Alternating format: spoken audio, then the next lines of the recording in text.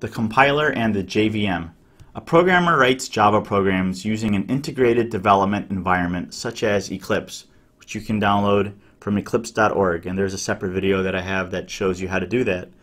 And you can even use a text editor like Notepad or VI on Linux to create Java programs. You don't have to use an IDE. Anywhere that you can create a text file, you can create a Java program by simply just giving it the .java file extension. And any program with the .java file extension is called source code. This is a program written by the programmer.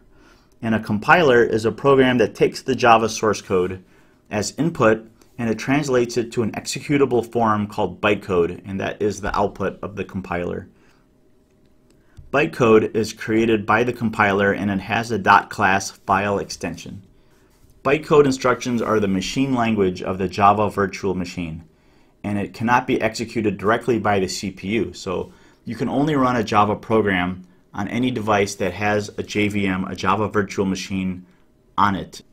The JVM is a program that emulates a microprocessor and it executes instructions as they are read. The JVM is often called an interpreter, and Java is sometimes referred to as an interpreted language.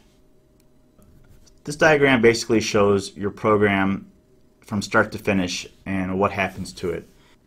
So starting at the top left-hand corner, you create a Java program by using an IDE such as Eclipse or a text editor, and what you're doing is creating source code, the .java file, and this file is read by the Java compiler, which compiles it. It checks for syntax errors, and after those are fixed, it'll compile and create the .class file, also called bytecode.